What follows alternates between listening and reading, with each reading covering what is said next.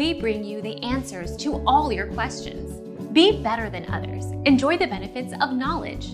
Accept the answers from us. They're both measured in millimeters of mercury, mmHg.